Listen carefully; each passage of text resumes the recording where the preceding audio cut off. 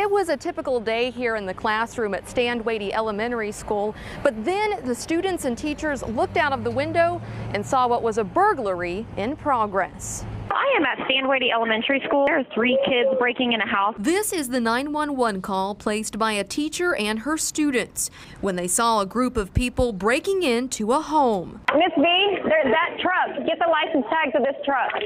They kicked in the windows. Students like Lanaya Walker were yelling out descriptions of the suspects. We saw a car pull up, a black truck, and people get out the car and kick in the window to the house. Yeah, the kids were really big help. I don't think we could have done it as detailed without them. You know, I've been here 5 years. That's one of the best bird calls I've ever taken. Anna Reisman is the dispatcher who took the call, and she thought they deserved a reward. When you called 911, your call came into this center. Today, the students were invited for a tour of the dispatch center, all for helping them solve the crime and to help keep the streets of Oklahoma City safe. In Oklahoma City, Crystal Price, KOCO 5 News.